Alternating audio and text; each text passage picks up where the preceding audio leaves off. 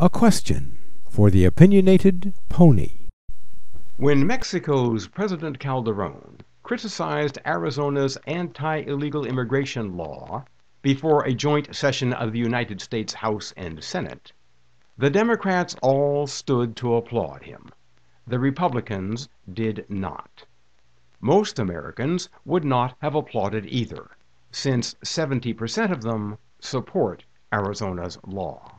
What do you think about the Democrats' actions?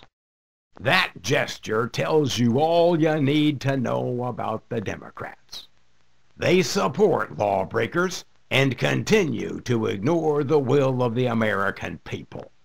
How's about cleaning house and putting new folks in there? Who votes for these people anyway?